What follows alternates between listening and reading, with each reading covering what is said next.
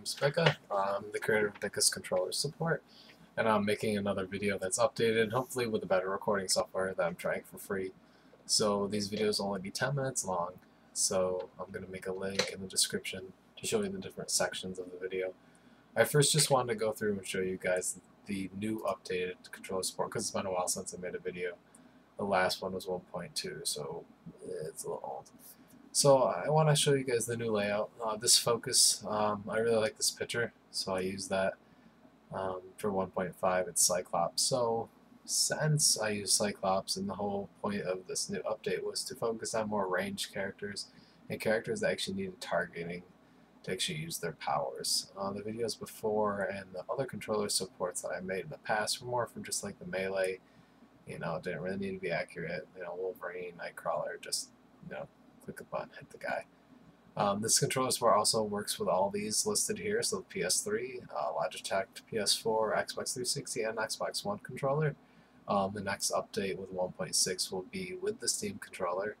Also in the news for Marvel Heroes in 1.6, controller support is actually supported, and it's developed by the actual company at Gazillion.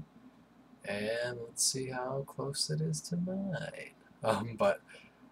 If not, if it's a lot different and you still like this controller support, then you can use this, because I still will be updating it because of users and my forums keep me motivated too.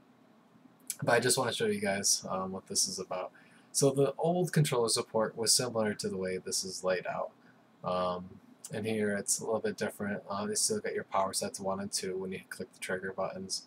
Your heal vacuum is your L1. There's this new thing called menu mode, which I'll go through. There's actually the settings on the controllers actually switch the different layouts. As you can see here, there's the default layout, which is your normal, when you're actually playing the game, you're fighting, blah, blah, blah. This new mode called Pew Pew. I named this mode for more ranged characters like Cyclops and Cable and all that. As you can see here, it looks very similar to this one up here, because it actually is. It's the tweaking between the sensitivity options and the buttons that make the difference. There's almost like a turbo feature on some of the buttons with the Pew Pew mode on. So like with Cyclops' mode, when you're using the one ability, when you have to have a target and you're firing the attack, and if you actually click it, it does more damage than if you were to hold it down. That's what this mode is for. So overall, the layouts are similar.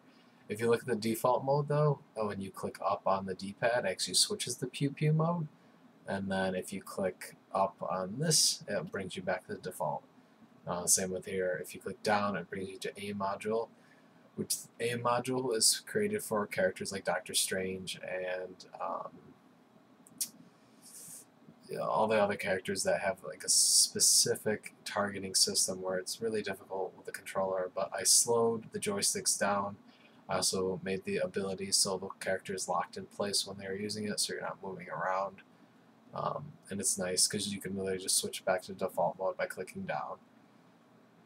So it's pretty sweet. Also, just if you're looking at here, the hero roster is to the right, power menus to the left, so you can still access some of the menu modes in the default settings.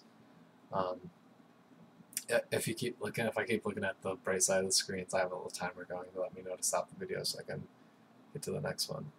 If you looked right here, menu mode is accessible on all of the different layouts. If you look, see R1, R1, R1.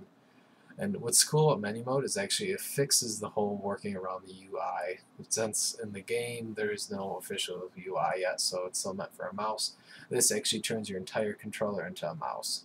So you don't have to worry about moving and missing something. You can just literally click the button, switch everything. So square is now left click, O is right click, X is vacuum. Menu and inventory are still the same as the other ones. Now this changes your D-pad so it can summon your friends list. If you go to the right, you can summon a team up. If you click it again, it can send it back, and down is body slide. And then also these are left and right click, just emulate like a mouse. And then that menu actually sticks. Same with all these menus. You actually click that button, it'll switch to this layout. I'll show you in the next video what I actually mean when you set it up. I updated most of the forms. I have to fix this picture right there. Go through here. This just shows you about the different key bindings. If you haven't seen it in my other videos, you have to make sure that the key bindings in the game itself match the key bindings you use in Xpadder, because if they don't, then it's not going to work properly. You're going to get frustrated. So just go through here, take a quick look just to make sure everything's right. This joysticks, this is going through and showing you exactly how to lay it out. I'll show you that as well in this video. And just goes through and it talks about the D-pad. Now the game buttons, this shows you how the layout looks in the game. I prefer it like this because when you use the trigger buttons, it actually will switch this out to a whole new set. So you can have, like, this is the default. You hold down R2, it switches it to your third layout. So hold L2, it switches it to your second layout, and etc.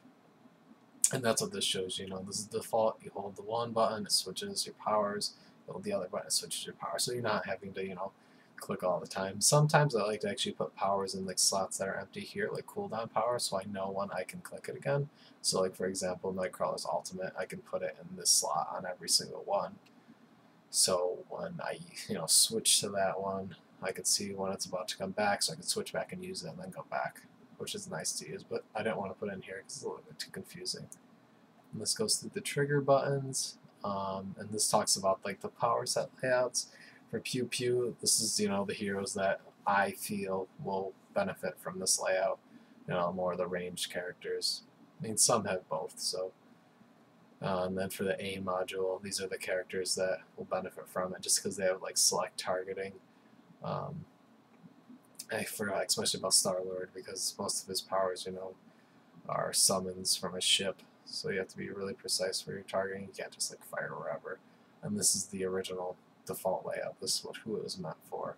So if you were any of these characters, you were having a hard time, or if you were one of these characters with a different build than a melee build, then these new modes shall benefit you. Here's the menu mode, just talks about it, what I just went through, and here's the YouTube video that I'm creating. So just stick with me, and in the next segment I will be talking about how to set up Xpadder if you haven't set up for the first time, and I'll go through and show you actual in-game footage.